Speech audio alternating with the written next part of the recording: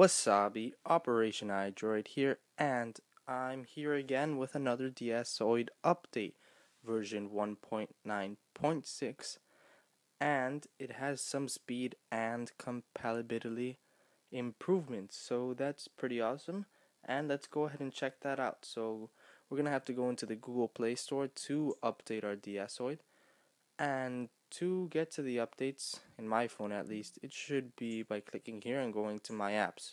And I'm guessing most of you guys have updated apps, so you should know how to get there. So let's go ahead and click on DSOID. And now here we are able to update it, but let's scroll down and you see here what's new. And it has some speed and compatibility improvements, like I said.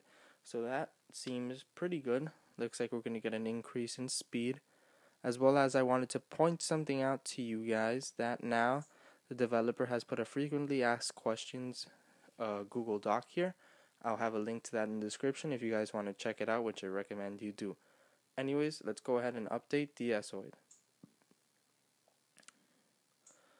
So I'm hoping that with this new update, again, DSOID will be running smoother than usual, and we can continue to see these updates. And I'm really happy with all these updates that have been coming out.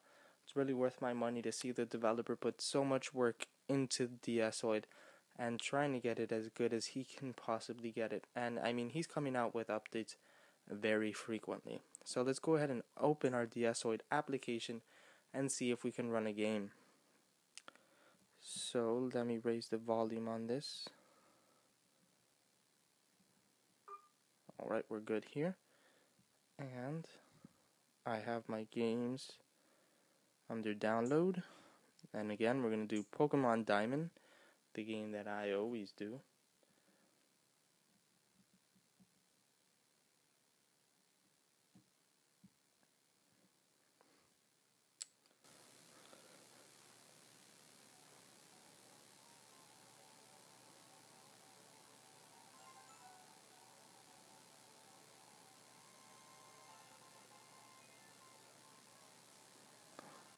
Let's go into the start menu.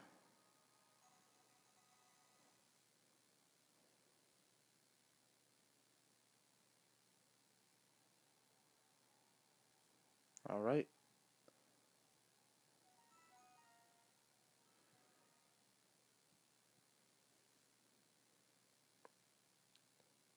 And let's go back into my save state so that I can do my running speed test that I always do here on Route 201. So let's see, walking first. Wow. I'm not sure, but I think it's gotten a bit faster. Let's do this walk around here. Now I'm going to begin to run.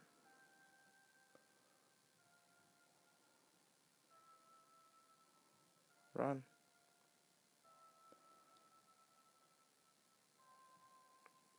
Does seem faster, and right now I'm going to do a speed test comparing this update to the next one, and let's see how that works.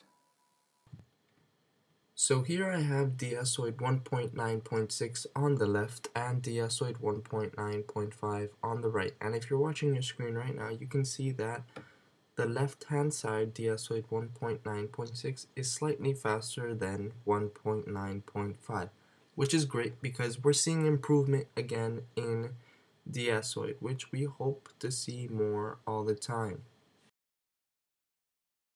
Thanks for watching. I hope you enjoyed this video.